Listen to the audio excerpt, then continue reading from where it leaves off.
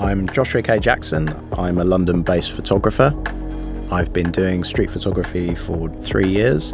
Most of my work is candid and on the street in public places, just observing life, and I find people going about their day-to-day lives in the city truly fascinating.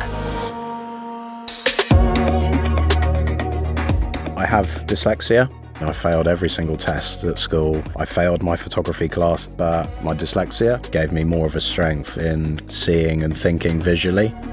So it was only when I really kind of picked up a camera and started pursuing street photography did it really ignite my interest. So much so that 3 months later I quit my job. I knew that photography had to be a more important part of my life. I remember the first day that I tried street photography, I was physically shaking with fear. Let me say, it doesn't come easy. You shouldn't have anything to fear. The challenge of going out with zero expectation and potentially just around the corner seeing the greatest thing you've ever seen in your life and having one of those moments where you're like, I need to take a photo of this. My favourite photograph is the one that I took yesterday.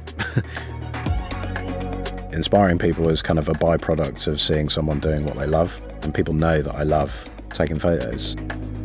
Hundreds and hundreds of hours, thousands of hours, just for maybe one image that I can be proud to kind of call my own. And having that flexibility to kind of bring it to life through Lightroom is amazing. I just think about it 24/7. I'm obsessed with it, and I can't see myself doing anything else.